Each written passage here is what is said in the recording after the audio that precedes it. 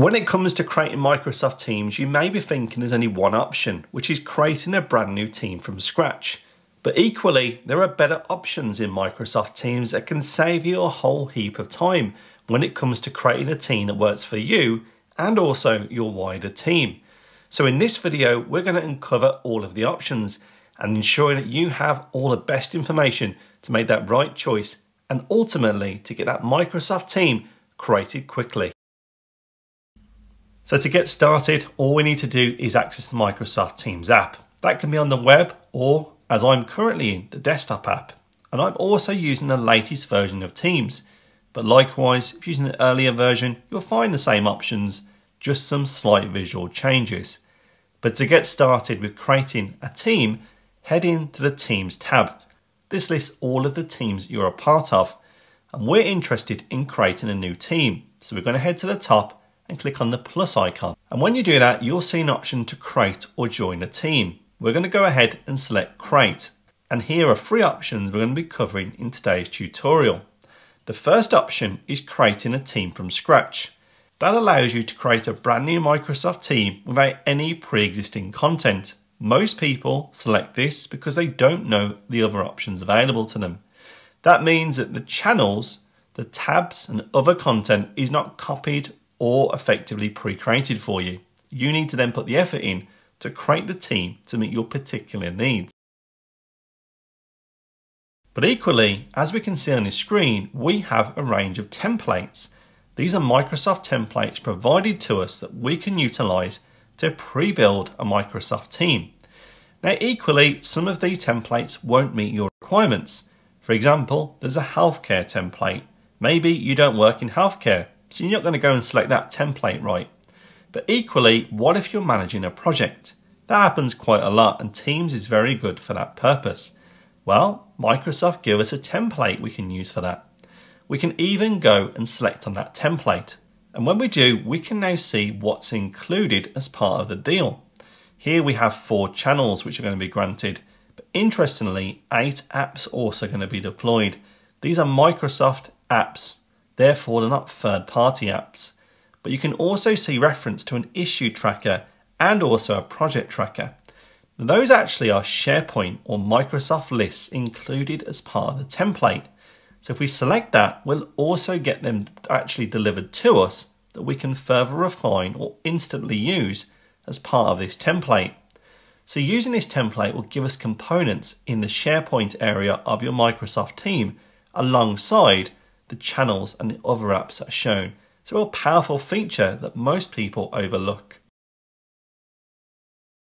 What we can then do if you're happy with this template is select use this template. When you select that, we now need to make a decision. Is this team private or public? No matter what team you're going to create it from, whether that's a brand new team from scratch or one of these templates, you'll always have this option to consider.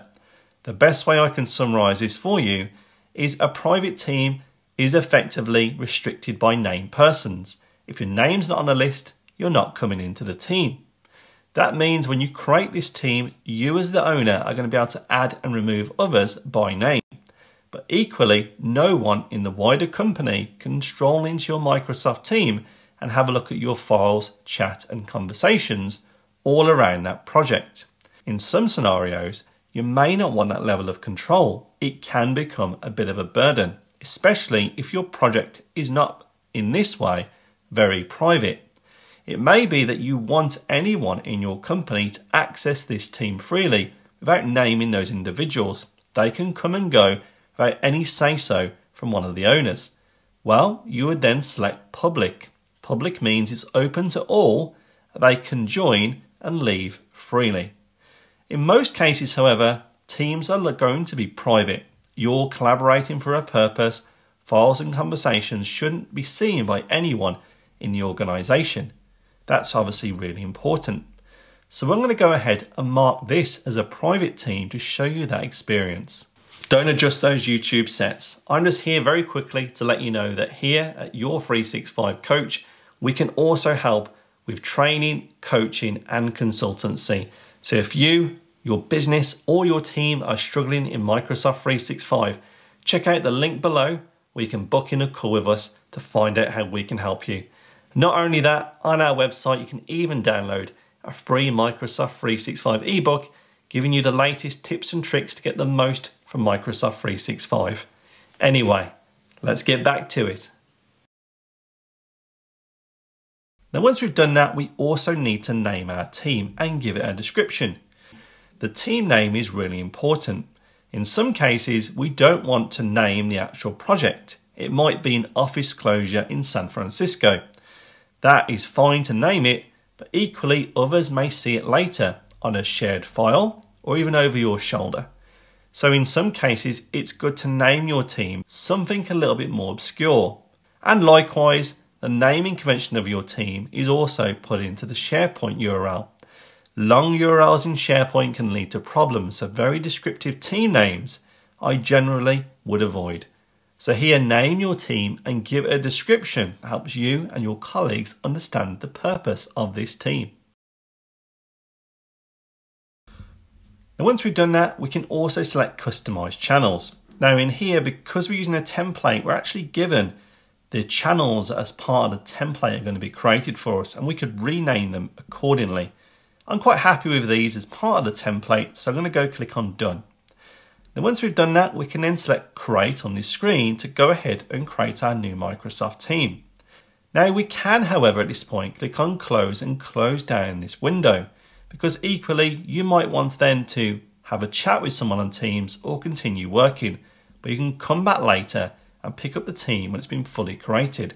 So I'm going to go down and close this window whilst our team is being created from that project management template.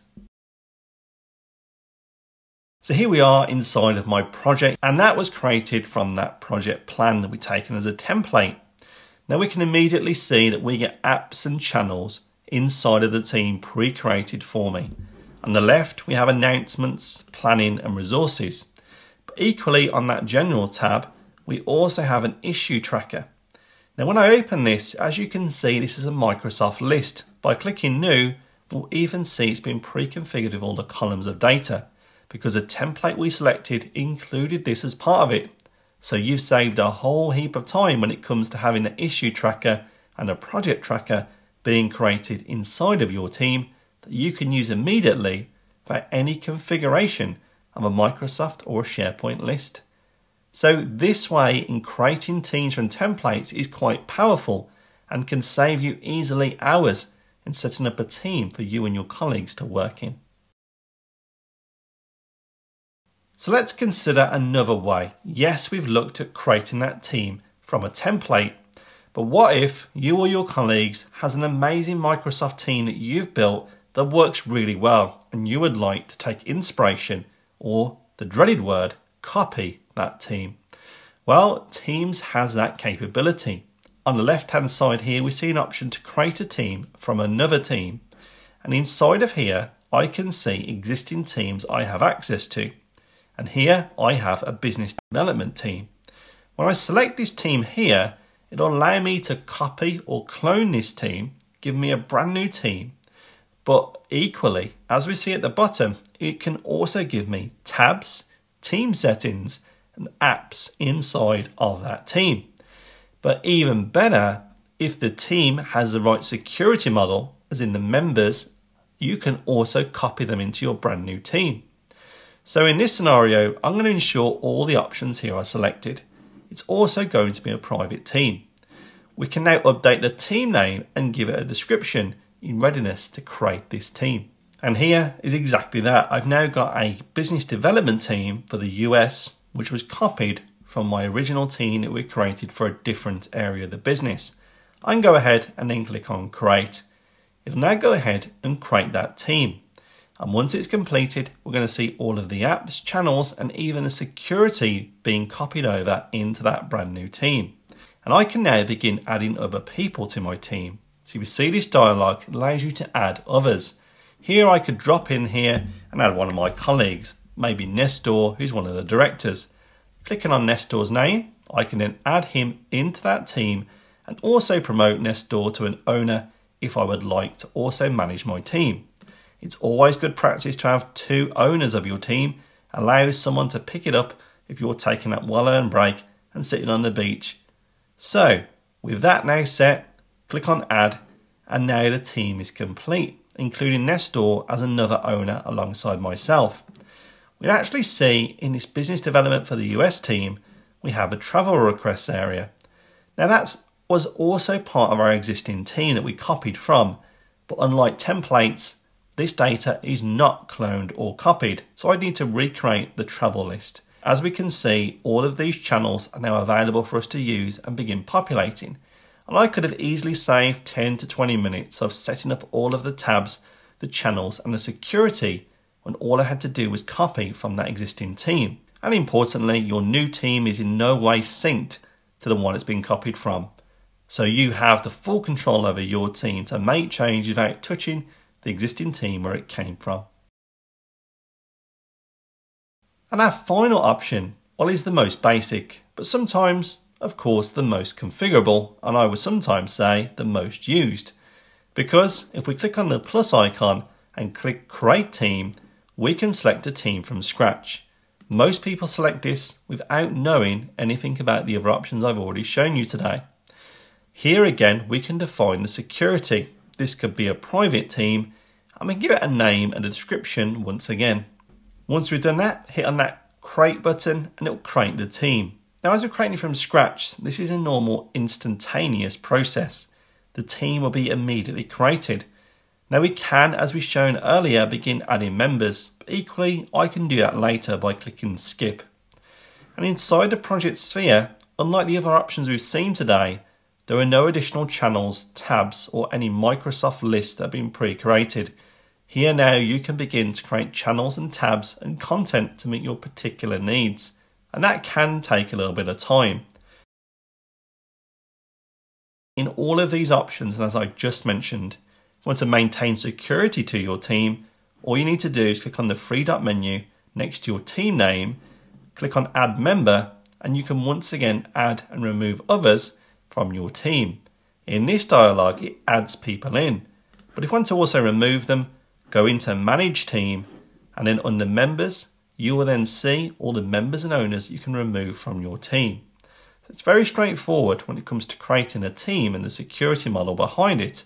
We now know of 3 options that we can use to create a brand new Microsoft team that can make it even easier when it comes to create that team and save a whole heap of time. And there we have it, 3 simple options to create that brand new Microsoft team. Sure, we have that one to go and create it from scratch, giving you the greatest flexibility, but we have the other 2 options to save you even more time when it comes to creating that team. I mean, you can get to the important stuff without having to worry about setting up channels, tabs, and all the other content. Now, if this video has helped you, we'd love it. Hit that like button, but not only that, why not come on the journey with us? Subscribe to this channel to find more great content like this that we publish every single week to make you into a productivity superstar. Otherwise, we'll be seeing you on the next one.